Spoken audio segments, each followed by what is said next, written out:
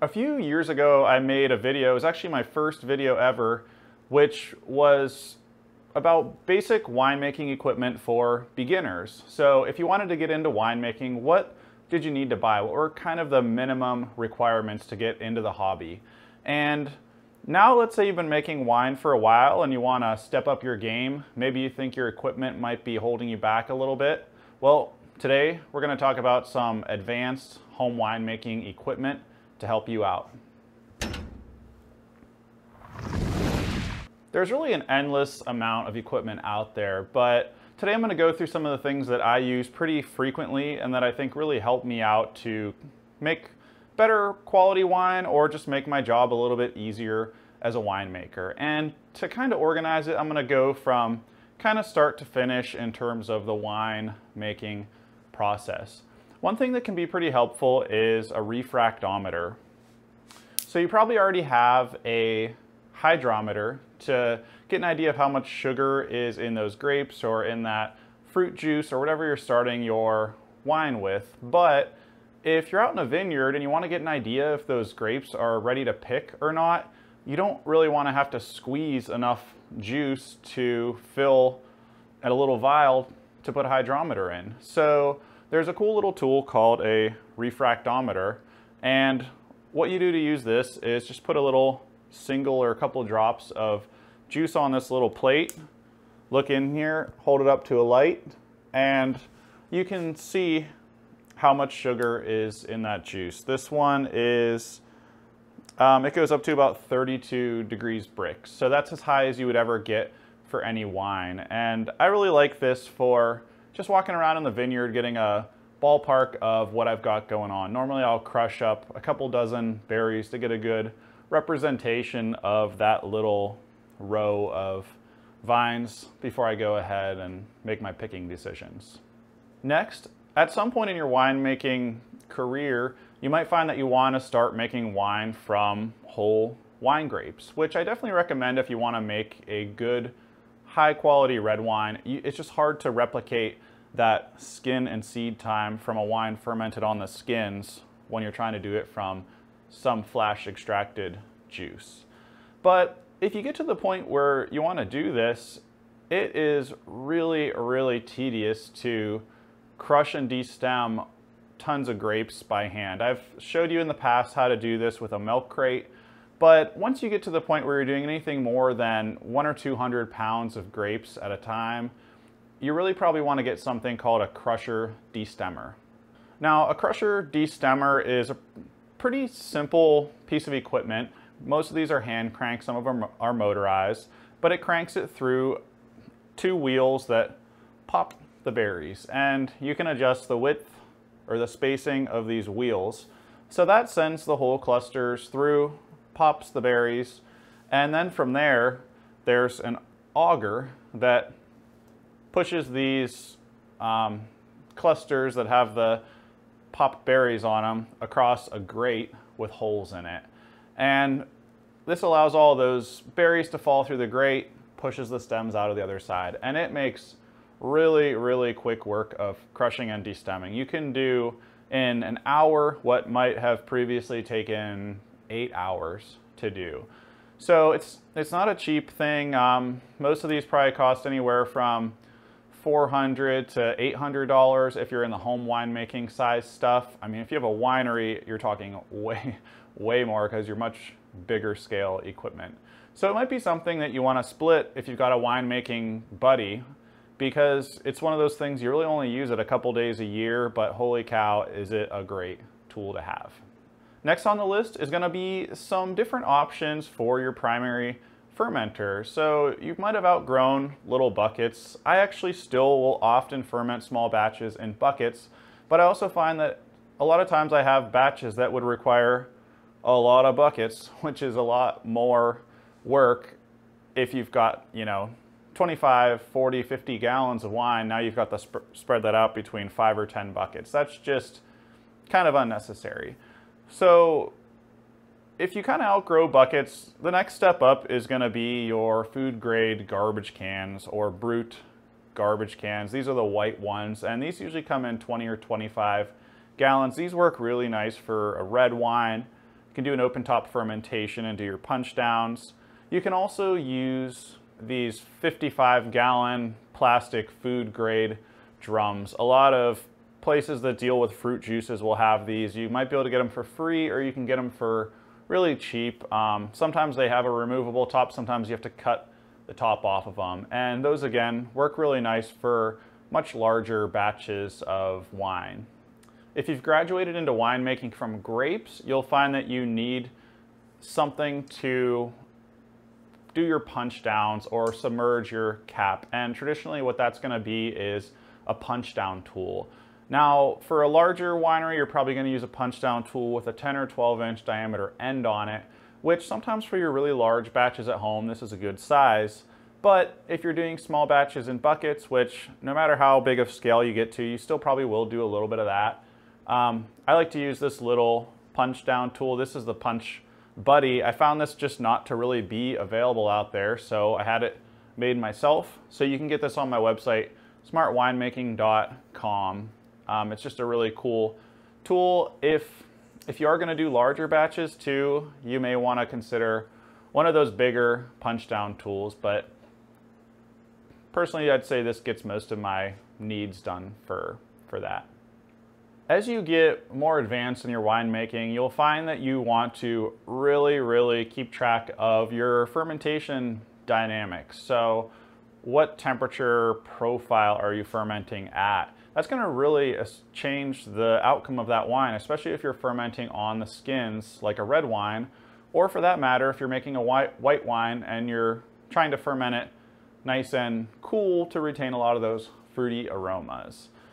Something that you can do to better track that temperature profile is get a data logger. So this you can submerge into the wine and upload to your phone periodically via Bluetooth, and you can get a really nice temperature profile. You can see if that wine is overheating, you can see what's happening, and if you want to make any decisions. And you can also take a screenshot of this for your wine journal or your wine log, so you can look back at it and kind of see how things were done on that wine when, 2 years later you're drinking it and you forgot completely how you fermented it.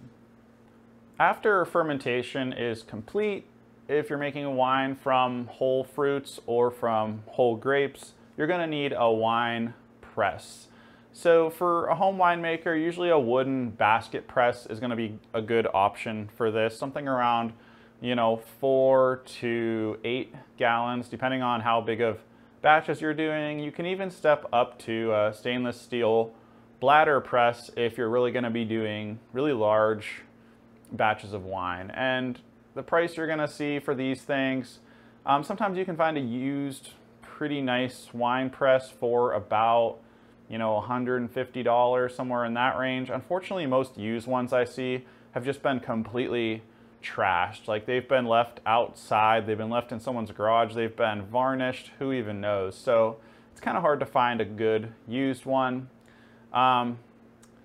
If you step up into the stainless steel bladder presses, you're looking usually at about $1,000, even a little bit more than that. I definitely would not recommend that if you're just getting started into wine from grapes. I'd recommend just getting a little basket press, and if you do ever outgrow it, just sell it and then step up to something larger like a bladder press.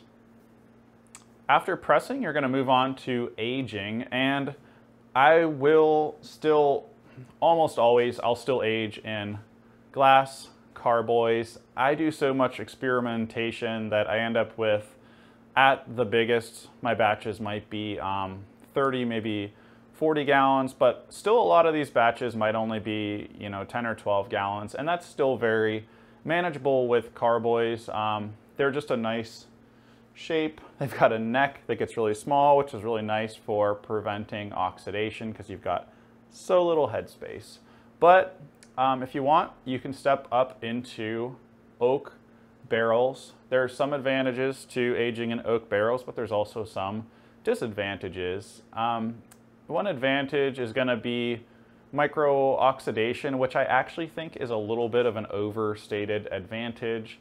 A lot of studies have suggested that most of the micro-oxidation that's happening is coming through the bung anyways, which you're still gonna get in a carboy. So maybe don't choose a barrel for that reason. But another thing that I actually do think is a pretty big advantage of a barrel is gonna be this concentration effect that happens. So the wine will gradually evaporate through the pores of that oak. You'll find that over time you have to keep topping up that wine to maintain the level in the barrel. And that just kind of allows that red wine to get a little bit more concentrated. Now you can also sort of replicate that without a barrel again. So maybe I'm not selling you on a barrel, but something you can do is called a saunier, where before you ferment that red wine, where you've got all this juice and all these skins, you can pull some of that juice off so you've got a better skin to juice ratio. And that juice that you've pulled off, you can use to make a rosé wine. So maybe I'm not selling you on wine barrels. You can replicate the oak by things like oak cubes, oak staves. There's all sort of oak alternative products out there that you can use. Now, there are some people, especially if you're making wine with a group of friends, you're getting into really large batches where carboys are just gonna be just too small for what you're doing. But then maybe you don't wanna deal with the hassles of oak barrels. So for things like that, you can jump into stainless steel tanks. On the home winemaking end, you're probably gonna use variable volume tanks. These are tanks that have a stainless steel lid with an inflating seal around the inside of that. Now, there's some advantages again and some disadvantages to that.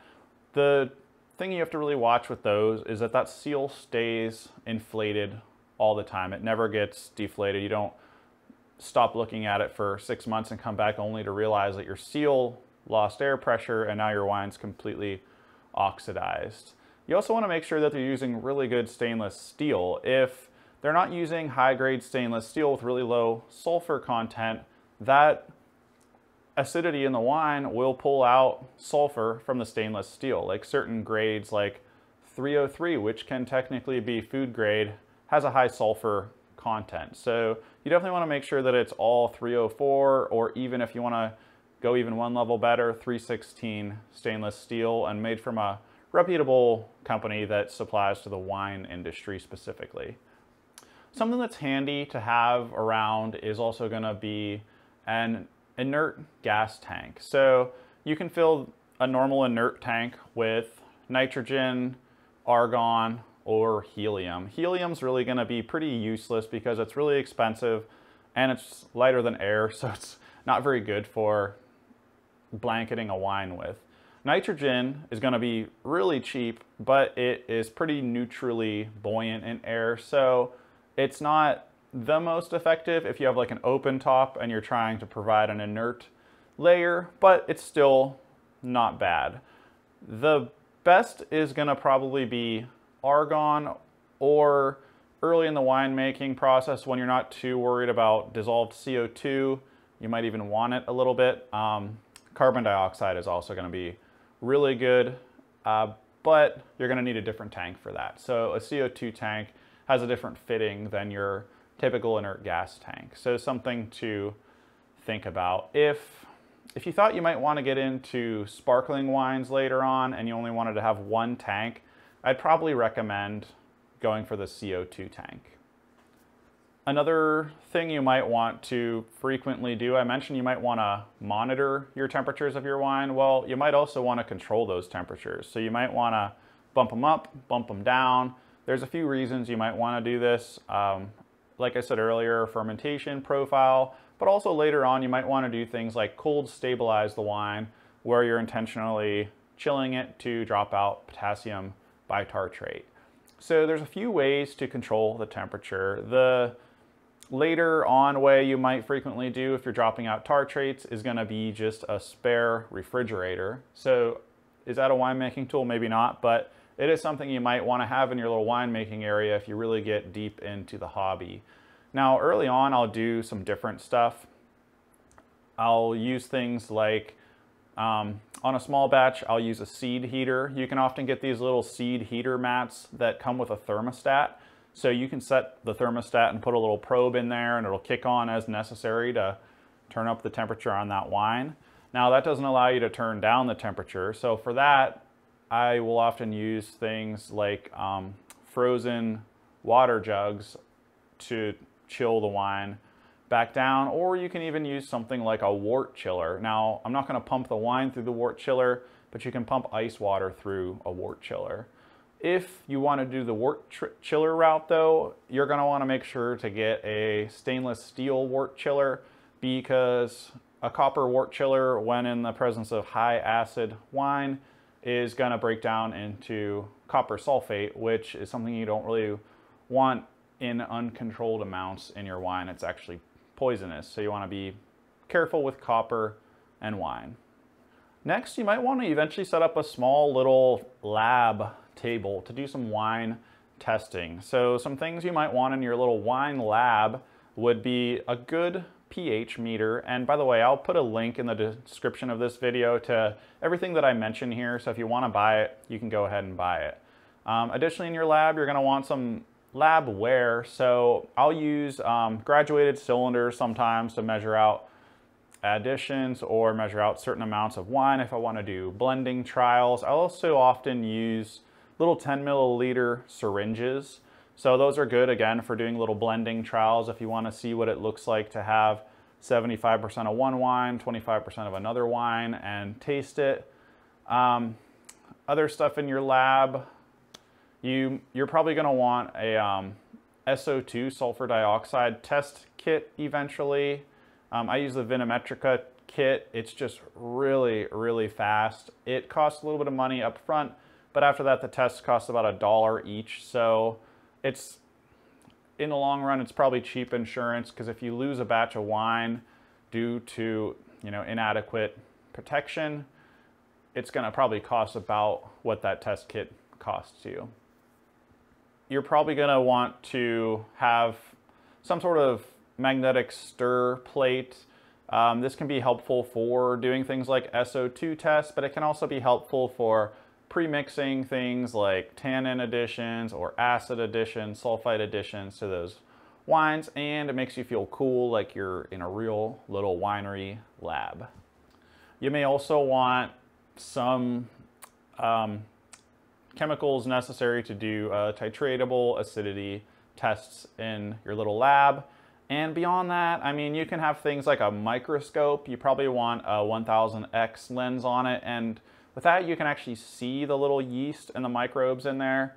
Whether it really changes your winemaking decisions, it probably won't. So you probably don't really need it, but it might be something you want if you're just gonna really, really get deep into it. You might even be able to identify some spoilage, bacteria, or yeast with that.